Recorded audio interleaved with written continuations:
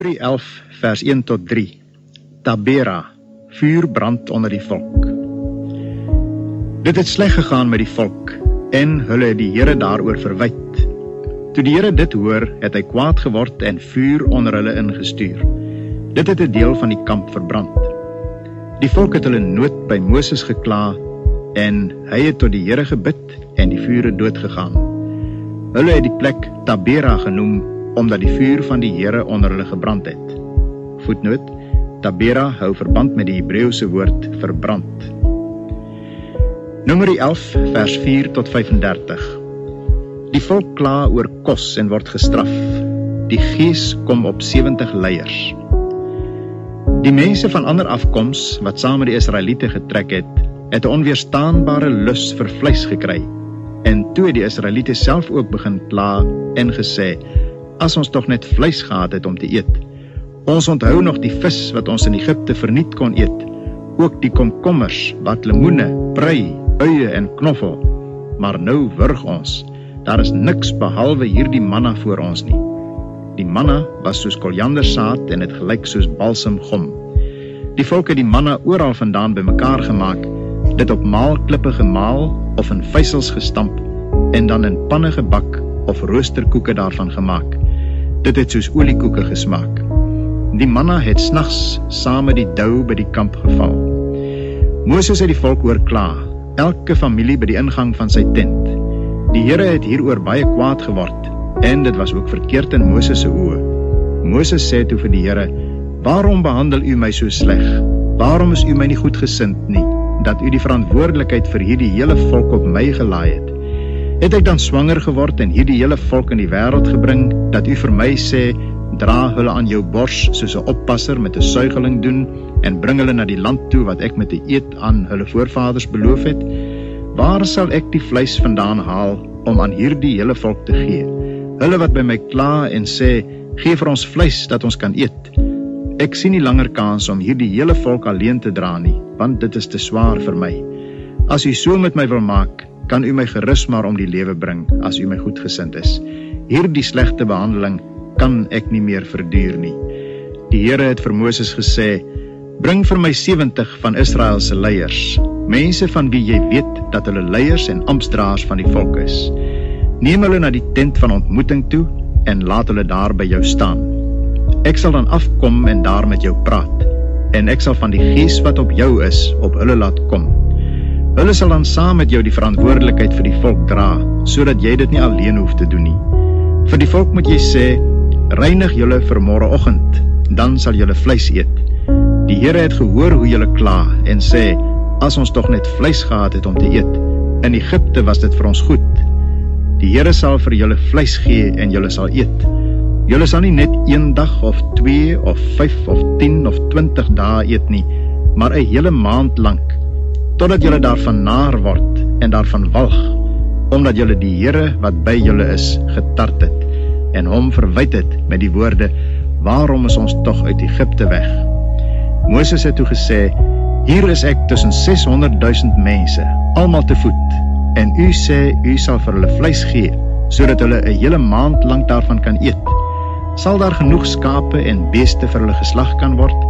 Sal hulle genoeg hê as al die vis in die see vir hulle gevang word? Maar die Here het vir Moses gesê: dink jy ek het nie die mag nie? Jy sal nou self sien of my woord bewaarheid word of nie. Moses het vir die volk gaan vertel wat die Here gesê het. Hy het 70 leiers van die volk bymekaar laat kom en hulle rondom die tent laat staan. Die Here het toe in die wolk afgekom, met Moses gepraat en 'n deel van die gees wat op Moses was, op die 70 laat kom. Toe die gees op hulle kom, het hulle as profete begin optree, maar daarna nie meer nie. 2 van die manne, onder die wat opgeskryf was, het nie na die tent toe uitgegaan nie, maar het in die kamp agtergebly. Die een se naam was Eldad en die ander se Medad. Terwyl die gees op hulle gerus het, het hulle in die kamp as profete opgetree. 'n Jong man het toe gehardloop en vir Moses gaan vertel: Eldad en Medad tree as profete op in die kamp. Josia, seun van Nun, van jongs af Moses se assistent, het gesê: laat hulle tog ophou, meneer. Maar Moses sê vir hom: bekommer jy jou oor my posisie? Ek sou wou wens dat die hele volk van die Here profete was en dat hy sy gees op almal mag lê. Daarna het Moses en die leiers na die kamp toe teruggegaan. Die Here het toe 'n wind gestuur en dit het kwartels van die see se kant af aangebring en hulle rondom die kamp laat val, omtrent 'n dagreis ver na alle kante toe en omtrent 1 meter diep op die grond. Die volk het daar die hele dag en die hele nag en ook die volgende dag uitgegaan en kwartels bymekaar gemaak. Elkeen het minstens 1 ton vleis bymekaar gemaak en dit rondom die kamp oopgegooi. Die vleis was nog tussen hulle tande, hulle het nog nie begin kou nie, toe ontvlam die toorn van die Here teen die volk. Hy het baie van hulle om die lewe gebring. Hulle het die plek Kibrot Ta'ava genoem, omdat hulle die gulsige mense daar begrawe het. Voetnoot: Kibrot Ta'ava beteken grafte van gulsigheid. Van Kibrot Ta'ava af het die volk na Gaserot toe weggetrek en daar gebly. Numeri 12 vers 1 tot 15. Miriam se straf. Miriam en Aaron het vir Moses aangespreek oor die Kusitiese vrou wat hy gevat het, want hy het met 'n Kusitiese vrou getrou. Het die Here dan net deur Moses gepraat, wou hulle ook nog weet, en nie ook deur ons nie? Die Here het dit gehoor. Moses was 'n uiters sagmoedige man, meer as enigiemand anders op die aarde. Die Here het onmiddellik vir Moses, Aaron en Miriam gesê: "Gaan julle al 3 na die tent van ontmoeting toe." En hulle 3 het gegaan. Die Here het toe in 'n wolk afgekom, by die ingang van die tent gaan staan en Aaron en Miriam nader geroep. Toe hulle 2 nader kom, het die Here gesê: "Luister na wat ek sê. As daar 'n profeet van die Here onder julle is, maak ek my aan hom bekend deur visioene en praat ek met hom in drome. Maar met my dienaar Moses is dit anders. Hy is die betroubaarste in my diens. Met hom praat ek direk en persoonlik, nie in raaisels nie. Hy sien selfs die gestalte van die Here. Waarom was julle dan nie bang om so met my dienaar Moses te praat nie?" Die toorn van die Here het teen hulle ontvlam en hy het van hulle af weggegaan. Toe die wolk van die tent af optrek, staan Miriam daar melaats soos sneeu. Toe Aaron na Miriam toe draai, is sy melaats. Hy het vir Moses gesê: "Asseblief meneer, moet tog nie die sonde wat ons in dwaasheid begaan het teen ons hou nie. Laat sy tog nie wees soos 'n doodgebore kind, waarvan die liggaam by geboorte al halfpad verteer is nie." Toe het Moses die Here aangeroep en gesê: "Maak haar tog gesond, o God." Die Here het vir Moses geantwoord: "As haar pa haar in die gesig gespoeg het, sou dit nie vir 7 dae lank vir haar 'n skande gewees het nie? Laat sy dan nou 7 dae lank uit die kamp uitgesluit word, en daarna kan sy terugkom." Hulle het Miriam toe 7 dae lank uit die kamp uitgesluit, en die volk het nie verder getrek voordat sy teruggekom het nie. Daarna het die volk van Gaserot af weggetrek en in die Paran-woestyn kamp opgeslaan. Numeri 13 vers 1 tot 25. Kanaan word verken. Vergelyk Deuteronomium 1 vers 19 tot 25. Die Here het vir Moses gesê: "Stuur manne om Kanaan, wat ek aan die Israeliete sal gee, te verken. Uit elke voorvaderlike stam moet jy een stuur wat 'n leier onder hulle is." Op die bevel van die Here het Moses hulle toe van die Paran-woestyn af uitgestuur. Al die manne was leiers onder die Israeliete. Hulle was Samua, seun van Sakur, uit die stam Ruben; Safat, seun van Gori, uit die stam Simeon; Caleb, seun van Jefune, uit die stam Juda; Jegal, seun van Josef, uit die stam Isaskar; Hosea, seun van Nun, uit die stam Efraim; Palti, seun van Rafi, uit die stam Benjamin; Gadiel, seun van Sodi, uit die stam Sebulon; Gadi, seun van Susi, uit die stam Manasse, 'n Josef stam; Amiel, seun van Gemali, uit die stam Dan; Seter, seun van Michael, uit die stam Aser; Nagbi, seun van Wofsi, uit die stam Naftali; en Geuel, seun van Maki, uit die stam Gad. Dit is die name van die manne vir wie Moses gestuur het om die land te verken. Moses het aan Hosea, seun van Nun, die naam Josua gegee. Moses het hulle gestuur om Kanaan te verken en vir hulle gesê, trek deur die Suidland en op na die bergwêreld toe. Bekyk die land hoe dit is, en of die mense wat daar woon sterk of swak, min of baie is, of die land waarin hulle woon goed of sleg is, en of die mense se stede oop of versterk is, of die grond vrugbaar of skraal is, of dit bome het of nie. Doen julle bes om van die land se vrugte saam te bring. Dit was juist die tyd van die eerste ryp druiwe. Hulle het toe die land gaan verken, van die Sin-woestyn af tot by Rehob, by Lebo Hamat. Hulle het deur die Suidland getrek en by Hebron gekom, waar Achiman, Sesai en Talmai, afstammelinge van Enak, gewoon het. Hebron is reeds 7 jaar voor die Egiptiese stad Soan gebou. Toe hulle by Eskol-spruit kom, het hulle daar 'n rank met 1 druiwetros afgesny. 2 van hulle het dit aan 'n stok gedra, saam met 'n paar granate en vye. As gevolg van die tros wat die Israeliete daar afgesny het, het hulle die plek Eskol-spruit genoem. Voetnoot: Eskol verwys na druiwetros. Nadat hulle die land 40 dae lank verken het, het hulle teruggegaan. Numeri 13, vers 26 tot 33. 'n meerderheids- en minderheidsverslag. Die verkenners het toe by Moses en Aaron en die hele vergadering van die Israeliete by Kades in die Paran-woestyn aangekom. Daar het hulle aan Moses hulle en aan die hele vergadering verslag gedoen en vir hulle die vrugte van die land gewys. Hulle het aan Moses gerapporteer en gesê, ons het in die land gekom waarheen u ons gestuur het. Dit loop oor van melk en honing, en hier is van sy vrugte. Maar die mense wat in die land woon is sterk, en die stede is versterk en baie groot. Ons het ook die nasate van Enak daar gesien. Die Amalekiete woon in die Suidland, die Hittiete, Jebusiete en Amoriete in die bergwêreld en die Kanaaniete by die see en langs die Jordaan. Kaleb het egter die manne wat met Moses praat stil gemaak en gesê, ons moet beslis optrek en die land in besit neem, want ons kan dit doen. Maar die manne wat saam met hom gegaan het gesê, nee, ons kan nie teen daardie mense optrek nie, want hulle is sterker as ons. Die manne het toe 'n slegte gerug onder die Israeliete versprei oor die land wat hulle verken het.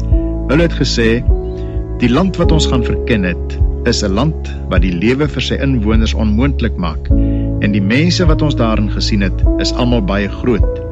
Ons het daar ook die reuse gesien, die Enakiete stam van hulle af. Ons was so springkane in ons eie oë, en so was ons ook in hulle oë. Numeri 14 vers 1 tot 45, 'n opstand en sy gevolge. Vergelyk Deuteronomium 1 vers 26 tot 46. Daardie nag het die hele volksvergadering aanhoudend gekla. Al die Israeliete was in verset teen Moses en Aaron, en die hele vergadering het vir hulle gesê, as ons maar in Egipte of in hierdie woestyn gesterf het, waarom het die Here ons na hierdie land toe gebring? Net om doodgemaak te word? Ons vrouens en kinders sal krygsgevangenes word. Is dit nie vir ons beter om na Egipte toe terug te gaan nie? Hulle het toe vir mekaar gesê, kom ons kies 'n leier en gaan terug Egipte toe. Moses en Aaron het toe voor die hele vergadering van Israeliete wat daar saam was op hulle knieë geval. Ook het Josua, seun van Nun, en Kaleb, seun van Jefunne, manne wat saam die land verken het, hulle klere geskeur en vir die hele vergadering Israeliete gesê, die land wat ons gaan verken het, is 'n buitengewoon goeie land. As die Here ons goedgesind is, sal hy ons na hierdie land toe bring en dit aan ons gee, 'n land wat oorloop van melk en honing. Julle moet net nie teen die Here in opstand kom nie. Moet ook nie vir die mense van die land bang wees nie, want ons sal hulle maklik verslaan. Hulle gode sal hulle nie kan beskerm nie. Die Here is by ons, moenie vir hulle bang wees nie. Maar die hele vergadering het gedreig om vir Josua en Kaleb met klippe dood te gooi. Toe het die magtige teenwoordigheid van die Here by die tent van ontmoeting vir al die Israeliete sigbaar geword. Die Here het vir Moses gesê, hoe lank sal hierdie volk my almag bly onderskat? Hoe lank sal hulle weier om op my te vertrou, ten spyte van al die wonders wat ek onder hulle gedoen het? Ek gaan hulle tref met die pes en hulle uitroei, en dan sal ek jou 'n volk maak, groter en sterker as hulle. Maar Moses het vir die Here gesê, die Egiptenaars sal dit hoor, en dit vir die inwoners van hierdie land vertel. Dit is tog u wat hierdie volk deur u mag uit Egipte laat wegtrek het, en die inwoners van hierdie land het reeds gehoor dat u, Here, onder hierdie volk is, dat u duidelik waarneembaar verskyn het, dat u wolk oor hulle is, en dat u bedags in 'n wolkkolom en snags in 'n vuurkolom voor hulle uitgaan. As u hierdie volk soos een man om die lewe bring, sal die nasies wat van u dade gehoor het sê, die Here was nie in staat om hierdie volk in te bring in die land wat hy met 'n eed aan hulle beloof het nie. Daarom het hy hulle in die woestyn omgebring. Laat u groot mag nou bekend word, Here, soos u gesê het. Ek, die Here, is lankmoedig en vol liefde. Ek vergewe ongeregtigheid en oortreding, maar ek spreek niemand sonder meer vry nie. Ek reken kinders die sondes van vaders toe, selfs tot in die 3de en 4de geslag. Vergewe dan tog die sonde van hierdie volk in u groot liefde, soos u hulle van Egipte af tot hiertoe vergewe het. Toe het die Here geantwoord, ek vergewe hulle soos jy gevra het. Nogtans, so seker as ek leef en die hele aarde vol sal word van my magtige teenwoordigheid, nie een van die manne wat my mag en die wonders wat ek in Egipte en in die woestyn gedoen het gesien het, en wat my nou oor en oor getart het, en nie na my woorde geluister het nie, sal die land wat ek met 'n eed aan hulle voorvaders beloof het, sien nie. Nie een van hulle wat my geminag het, sal die land sien nie. Maar omdat my dienaar Kaleb 'n ander gesindheid het, en my getrou gevolg het, sal ek hom inbring in die land wat hy gaan verken het, en sy nageslag sal dit besit. Die Amalekiete en die Kanaaniete woon in die laagte. Draai môre om en trek weg na die woestyn toe met die Rietsee pad. Die Here het vir Moses en Aaron gesê, hoe lank sal hierdie slegte volk nog aanhou met hulle verzet teen my? Ek het opgemerk hoe die Israeliete hulle teen my verzet. Sê vir hulle, so seker as ek leef, sê die Here, ek sal met julle maak soos ek julle hoor sê het. In hierdie selfde woestyn sal die lyke bly lê van julle almal van 20 jaar en ouer, wat in die sensus opgeneem is en wat teen my in verzet gekom het. Nie een van julle sal die land betree wat ek met 'n eed aan julle as woonplek beloof het nie, behalwe Kaleb, seun van Jefune, en Josia, seun van Nun. En wat julle kinders betref, van wie julle gesê het dat hulle krygsgevangenes sal word, vir hulle sal ek inbring, en hulle sal die land wat deur julle verwerp is liefkry. Maar julle lyke sal in hierdie woestyn bly lê. Julle kinders sal 40 jaar lank in die woestyn rondtrek.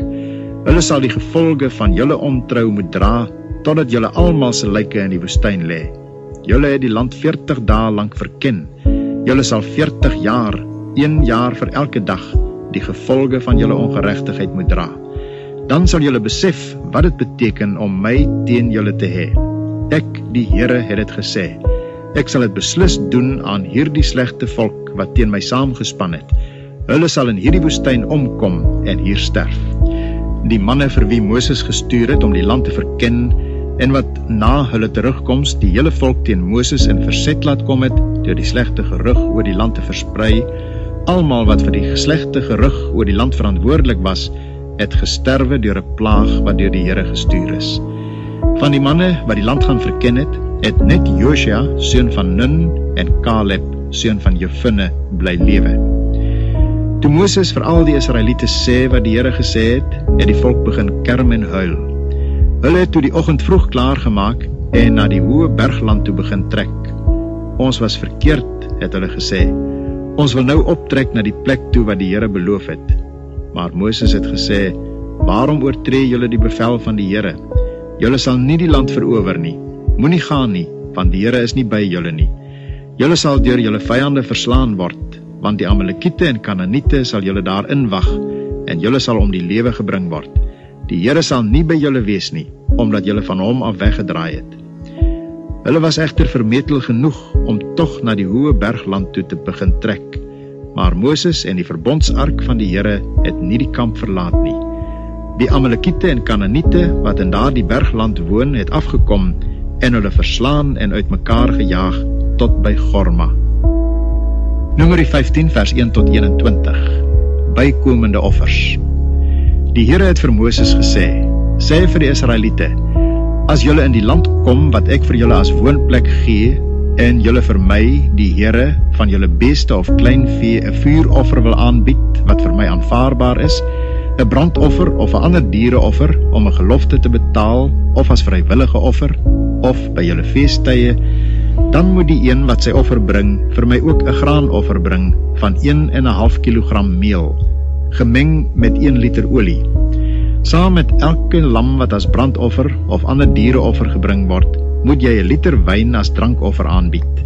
Vir 'n ram moet jy 'n graanoffer aanbied van 3 kilogram meel, gemeng met 1,1 liter olie, en daarby 1,1 liter wyn as drankoffer. Jy moet dit bring, dat dit vir my, die Here, aanvaarbaar is. As jy 'n jong bul as brandoffer of ander diereoffer aanbied, om 'n gelofte te betaal, of as ander maaltydoffer aan my, moet jy by die bul 4,5 kilogram meel, gemeng met 2 liter olie, as graanoffer bring. Bring ook ongeveer 2 liter wyn as drankoffer. So sal dit 'n vuuroffer wees, wat deur my, die Here, aanvaar word. Elke bul, elke ram of lam van skape of bokke moet so aangebied word.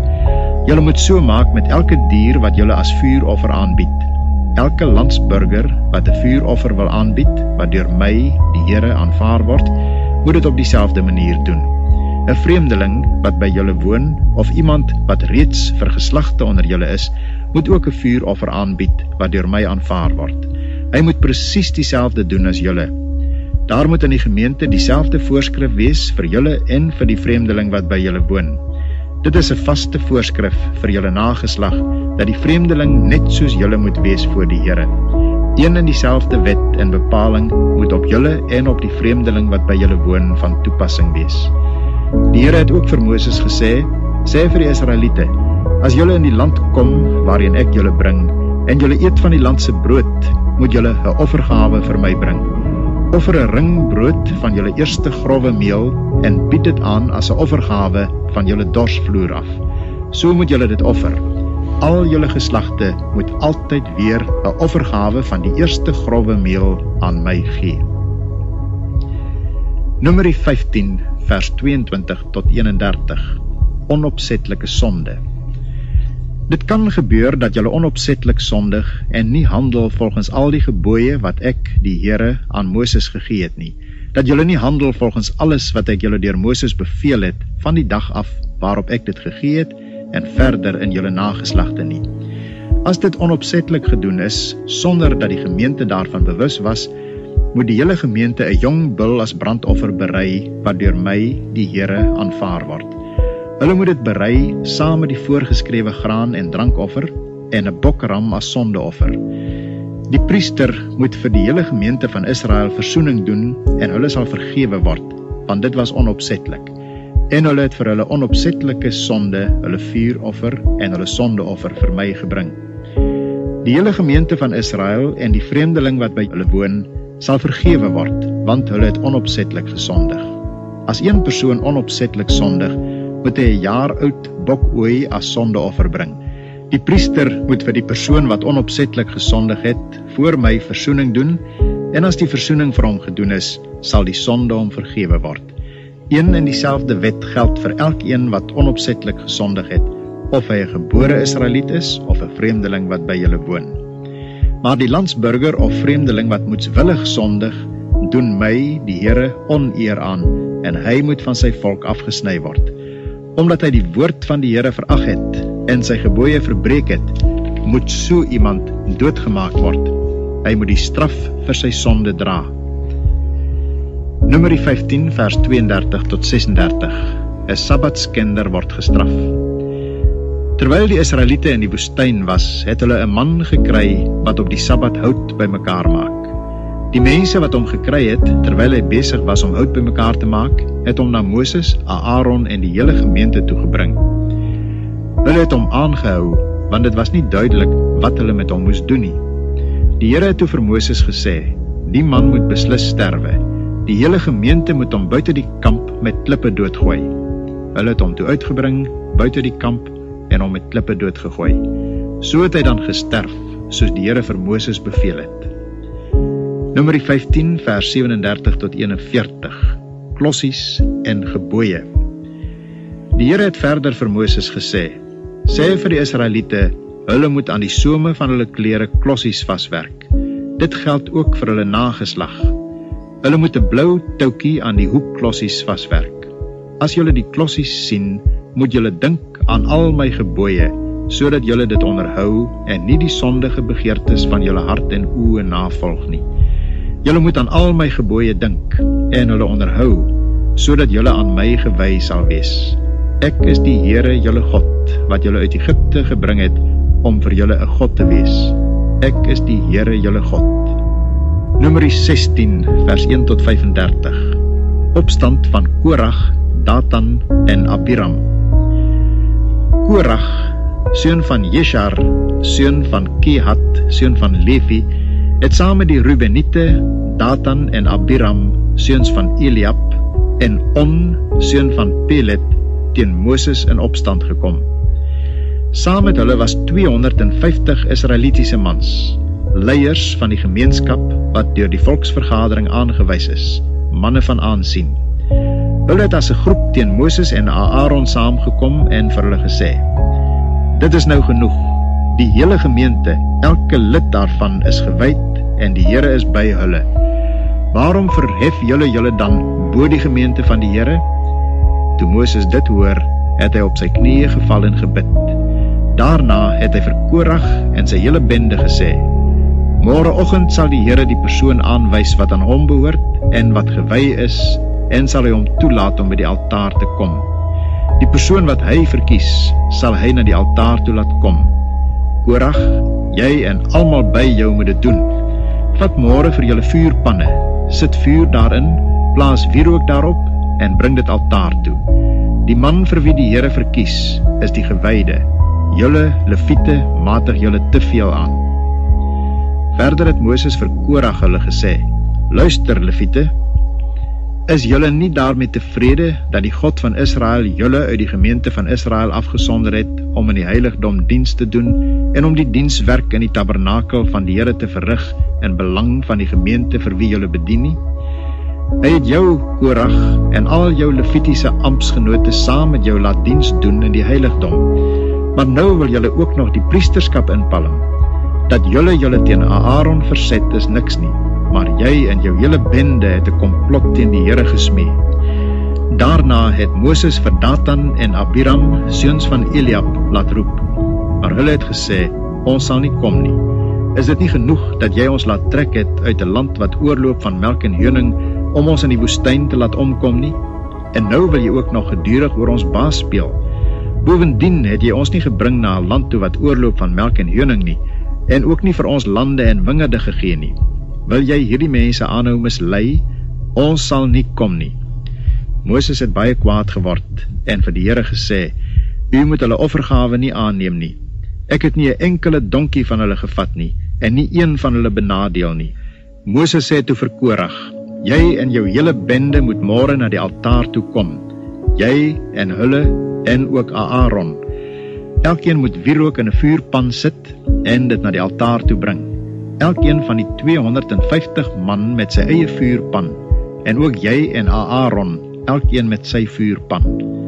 Almal het toe hulle vuurpanne gevat, vuur daarin gesit en wierook daarop geplaas, en by die ingang van die tent van ontmoeting gaan staan, ook Moses en Aaron.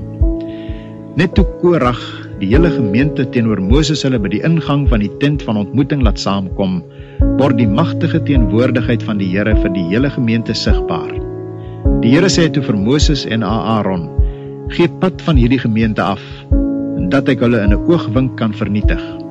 Maar Moses en Aaron het op hulle knieë geval en gebid, o God, God wat aan alle mense die lewe gee, sal u toorn teen die hele gemeente ontvlam, as net een mens gesondig het? Toe sê die Here vir Moses, sê vir die gemeente, gee pad van Korag, Datan en Abiram se tente af.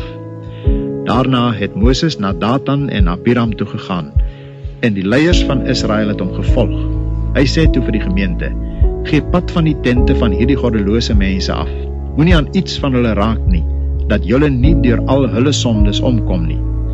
Die gemeente het toe van Korag, Datan en Abiram se tente af pad gegee. Datan en Abiram het uitgekom saam met hulle vrouens, hulle kinders en almal onder hulle sorg en voor hulle tente gaan staan. Toe sê Moses: hieraan sal julle weet dat die Here my gestuur het om al hierdie dinge te doen en dat dit nie uit myself is nie.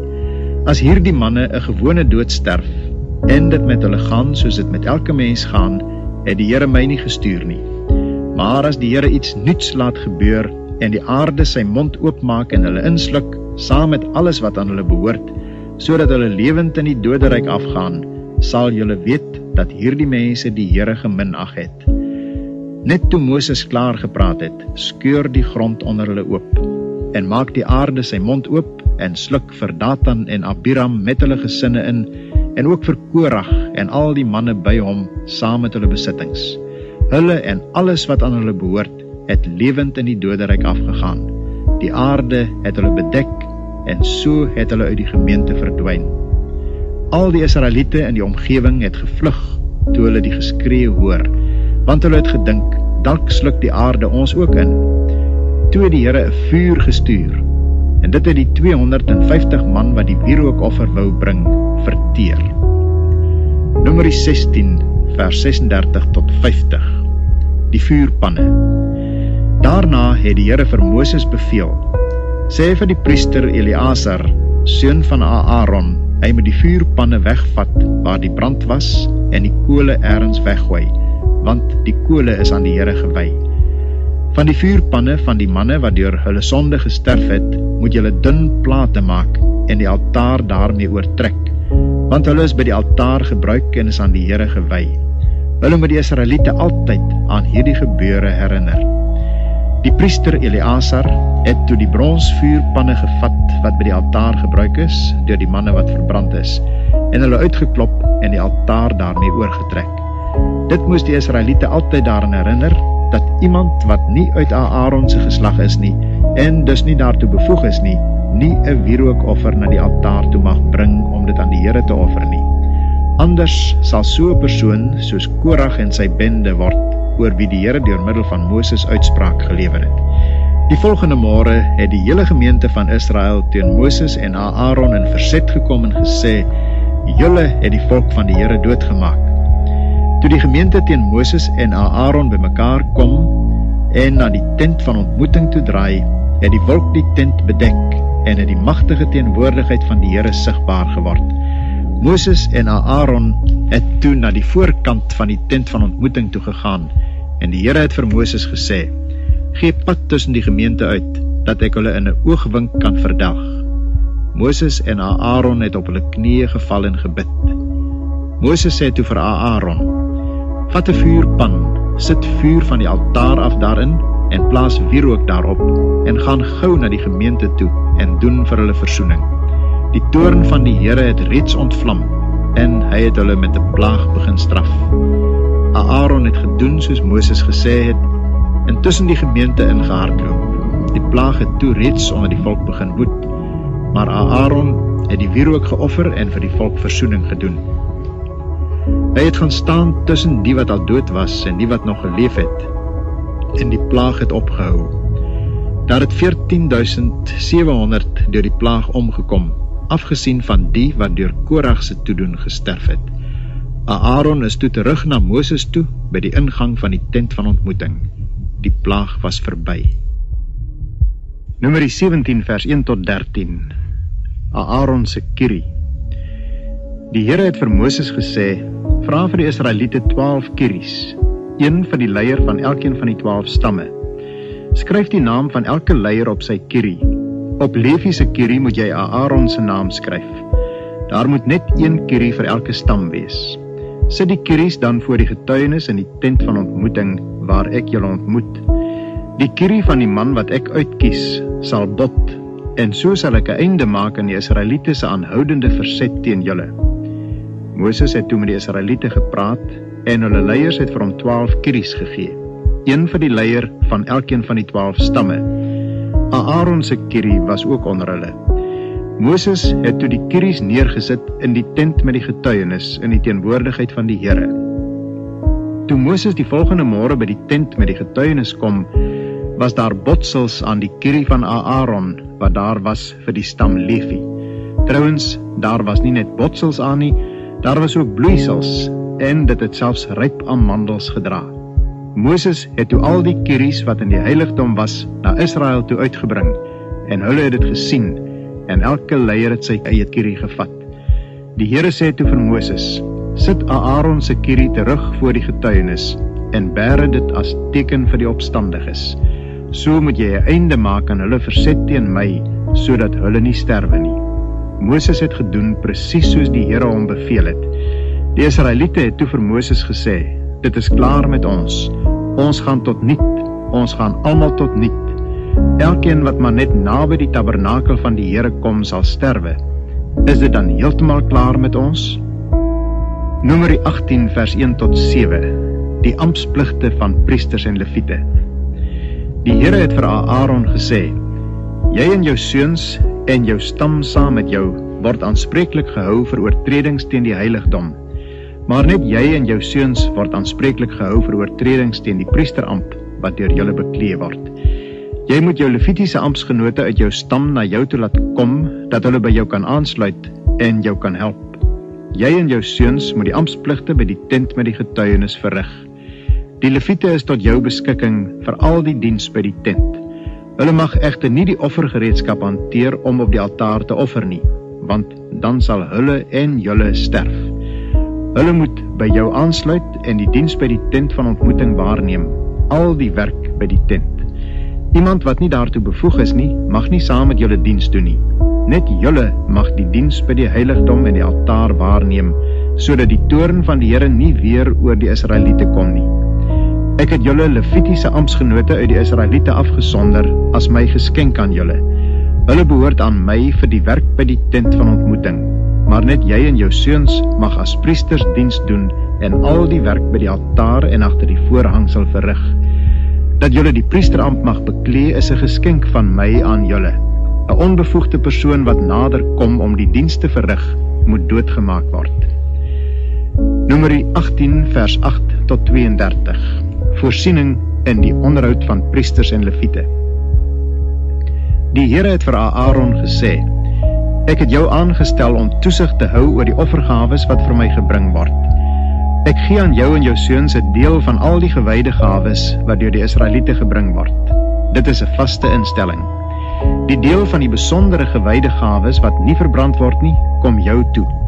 Dit geld van al die offergawes wat die Israeliete vir my bring as besondere gewyde gawes, of dit graanoffers, sondeoffers of skuldoffers is. Dit behoort aan jou en jou seuns. Wanneer jy dit eet, moet jy onthou dat dit besondere gewyde gawes is. Elke manspersoon uit jou familie mag dit eet. Dit moet ook vir jou gewyde gawes wees. Verder behoort elke offergawe wat die Israeliete as beweegoffer bring aan jou. Ek gee dit vir jou en jou seuns en jou dogters. Dit is 'n vaste instelling. Elkeen in jou huis wat rein is, mag daarvan eet. Ek gee ook aan jou die beste van al die olie, die wyn en die koring wat deur die Israeliete uit hulle eerste opbrengs vir die Here gebring word. Die eerste van alles wat hulle land oplewer en wat hulle vir die Here bring, is joune. Elkeen in jou huis wat rein is, mag daarvan eet. Alles wat in Israel as banoffer aan die Here gewy word, is joune. Elke eersgeborene van mens of dier wat vir die Here gebring word, is joune. Maar elke eersgebore seun en elke eersteling van 'n onrein dier moet jy loskoop. Wat die loskoping betref, jy moet hulle loskoop as hulle 'n maand oud is. Elkeen teen die vasgestelde prys van 55 gram silwer, volgens die standaardgewig van die heiligdom. Maar die eerstelinge van beeste, skape en bokke moet jy nie loskoop nie. Hulle is aan my gewy. Jy moet hulle bloed teen die altaar sprinkel en hulle vet as 'n vuuroffer verbrand. 'n Offer wat vir my die Here aanvaarbaar is. Die vleis van hierdie offerdiere is joune, net soos die bors en die regterbout van die beweegoffer joune is. Aan jou, jou seuns en jou dogters gee ek al die gewyde gawes wat deur die Israeliete vir my as offergawes gebring word. Dit is 'n vaste instelling. Dit is my onverbreekbare verbond met jou en jou nageslag. Die Here het vir Aaron gesê, jy ontvang nie 'n deel van die Israeliete se land as besitting nie. Jy kry nie 'n deel saam met hulle nie. Jou deel en jou besitting onder die Israeliete ontvang jy uit wat my toekom. Vir die dienswerk wat die Lewiete in die tent van ontmoeting verrig, gee ek aan hulle as hulle besitting al die tiendes wat die Israeliete as offergawes bring. Die Israeliete mag nie weer naby die tent van ontmoeting diens probeer doen nie, want dan sondig hulle en sal hulle sterwe. Die Lewiete moet die diens by die tent van ontmoeting behartig en hulle is aanspreeklik vir hulle eie oortredinge. Dit is 'n vaste instelling, ook vir julle nageslag. Die Lewiete kry nie 'n deel van die land saam met die Israeliete nie. Ek gee aan die Lewiete as hulle besitting die tiendes wat die Israeliete as offergawe aan die Here bring. Dit is waarom ek vir hulle gesê het dat hulle nie 'n deel van die land saam met die Israeliete kry nie. Die Here het verder vir Moses gesê, sê vir die Lewiete, as julle die tiende wat ek vir julle as besitting gee van die Israeliete ontvang, moet julle 'n tiende daarvan as 'n offergawe aan die Here bring. Julle offergawe sal beskou word asof dit koring is wat van die dorsvloer afkom en asof dit uit die volle opbrengs van die parskuip kom. So moet ook julle van al die tiendes wat julle van die Israeliete ontvang, 'n offergawe aan die Here bring. Wat die Here daarvan toekom as offergawe, moet julle aan die priester Aaron gee. Van alles wat aan julle gegee word, moet julle die beste en die mees gewyde deel as offergawe aan die Here bring. Jy moet vir die Lewiete sê, as julle die beste daarvan as offergawe bring, sal dit vir julle beskou word as julle deel van die opbrengs van die dorsvloer en die parskuip. Julle en julle gesinne mag op enige plek daarvan eet. Dit is die beloning vir julle dienswerk by die tent van ontmoeting. Deur die beste daarvan te bring, sal julle nie in hierdie saak oortree nie, maar julle mag nie die gewyde gawes van die Israeliete ontwy nie, want dan sal julle sterwe. Numeri 19 vers 1 tot 22. Die reinigingswater. Die Here het vir Moses en Aaron gesê, ek gee ook hierdie voorskrif vir julle. Sê vir die Israeliete, hulle moet vir jou 'n rooi koei bring. Die koei moet sonder liggaamsgebrek of letsel wees en sy mag ook nie in 'n juk getrek het nie. Gee haar vir die priester Eleazar en hy moet haar buitekant die kamp laat uitbring en voor hom laat slag. Hy moet dan van die koei se bloed op sy vinger neem en dit 7 keer in die rigting van die ingang van die tent van ontmoeting sprinkel. Die koei moet dan in Eleazar se teenwoordigheid verbrand word. Hulle moet haar vel, vleis en bloed saam met haar mis verbrand. Die priester moet sederhout, hisop en bloedrooi wolstof op die koei gooi wat verbrand word. Dan moet hy sy klere was en hom bad. Daarna mag hy in die kamp kom, maar hy sal die res van die dag onrein wees. Die persoon wat die koei verbrand, moet self ook sy klere was en hom bad, en hy sal ook die res van die dag onrein wees. 'n Rein persoon moet die as van die koei bymekaar maak en dit buitekant die kamp op 'n rein plek bære. Die as is tot beskikking van die gemeente van Israel om in reinigingswater te gebruik. Die koei is 'n sondeoffer. Die man wat die koei se as bymekaar gemaak het, moet ook sy klere was en hy sal die res van die dag onrein wees. Dit is 'n vaste instelling vir die Israeliete en vir die vreemdelinge wat by hulle woon. Iemand wat aan die lijk van 'n mens raak, sal 7 dae lank onrein wees. Hy moet hom op die 3de en die 7de dag met die reinigingswater reinig, dan sal hy rein wees. As hy hom nie op die 3de en die 7de dag reinig nie, bly hy onrein. Elkeen wat aan die lijk van 'n mens raak en homself nie reinig nie, verontreinig die tabernakel van die Here. So 'n persoon moet van Israel afgesny word. Omdat die reinigingswater nie op hom gesprinkel is nie, is hy onrein en bly sy onreinheid op hom. Wanneer iemand in 'n tent sterf, is dit die voorskrif. Elkeen wat in die tent kom en alles wat daarin is, sal 7 dae lank onrein wees. Ook elke gebruiksvoorwerp wat nie met 'n deksel toegemaak is nie, sal onrein wees. Enigiemand wat in die veld aan 'n persoon raak wat doodgemaak is, of aan iemand wat gewoon gesterf het, of aan 'n mens been of aan 'n graf, sal 7 dae lank onrein wees. Wanneer 'n persoon op hierdie manier onrein geword het, moet iemand van die as vat van die sondeoffer wat verbrand is, dit in 'n pot sit en vars water daaroor gooi. Dan moet iemand wat rein is, 'n hisoptakkie in die water doop en die water sprinkel oor die tent oor al die gebruiksvoorwerpe en oor die mense wat by was. Dieselfde moet gebeur met iemand wat aan doodsbene geraak het, of aan die lijk van iemand wat doodgemaak is, of aan iemand wat gewoon gesterf het, of aan 'n graf. 'n Rein persoon moet op die 3de en die 7de dag die water oor die onreine sprinkel, en op die 7de dag moet die onreine homself reinig. Daarna moet hy sy klere was en hom bad, dan sal hy teen die aand rein wees. As iemand onrein is en hy hom nie reinig nie, moet hy van die gemeente afgesny word. Hy het die heiligdom van die Here ontwy, die reinigingswater is nie oor hom gesprinkel nie, en daarom bly hy onrein. Dit is vir julle 'n vaste instelling. Die persoon wat die reinigingswater sprinkel, moet self ook sy klere was, en enigeen wat aan die reinigingswater raak, sal die res van die dag onrein wees. Enigiets waaraan 'n onrein persoon raak, sal onrein wees, en enigiemand wat aan hom raak, sal die res van die dag onrein wees.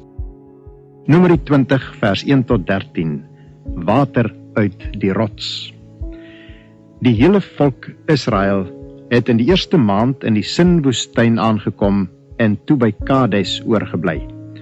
Miriam is daar oorlede en is ook daar begrawe. Omdat die volk geen drinkwater gehad het nie, het hulle saam teen Moses en Aaron rusie gemaak en gesê, as ons maar liewer ook omgekom het, toe ons volksgenote deur die Here om die lewe gebring is. Waarom het julle die volk van die Here na hierdie woestyn toe gebring, dat ons en ons vee hier moet sterwe? Waarom het julle ons uit Egipte laat optrek, en ons na hierdie ellendige plek toe gebring?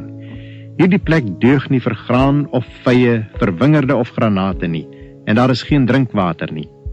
Moses en Aaron het weggedraai van die volk af, en toe hulle by die ingang van die tent van ontmoeting kom, het hulle op hulle knieë geval, terwyl die magtige teenwoordigheid van die Here vir hulle sigbaar word. Die Here sê toe vir Moses, vat Aaron se kierie en roep jy en jou broer Aaron die volk bymekaar. Julle moet dan in hulle teenwoordigheid met die rots praat, en daar sal water uitkom. Jy moet vir hulle water uit die rots laat kom, sodat die volk en hulle vee kan drink. Moses het toe die kierie wat in die tabernakel was gevat, soos die Here hom beveel het, en hy en Aaron het die volk by die rots laat bymekaar kom. Moses het vir hulle gesê, luister julle wat julle teen die Here verset. Luister, moet ons vir julle water uit hierdie rots laat kom? Toe lig Moses sy hand op en hy slaan die rots 2 keer met die kierie. Daar het baie water uitgekom en die volk en hulle vee het gedrink. Maar toe sê die Here vir Moses en Aaron, omdat julle my nie erken het en my, die heilige, nie voor die Israeliete gehoorsaam was nie, sal julle hierdie volk nie inlei in die land wat ek aan julle gee nie. Dit het gebeur by die Meriba waters, waar die Israeliete met die Here rusie gemaak het en waar hy hom as die heilige aan hulle bekend gemaak het. Voetnoot, Meriba verwys na rusie. Numeri 20 vers 14 tot 21. Edom weier deurtog aan Israel. Vergelyk Deuteronomium 2 vers 1 tot 8.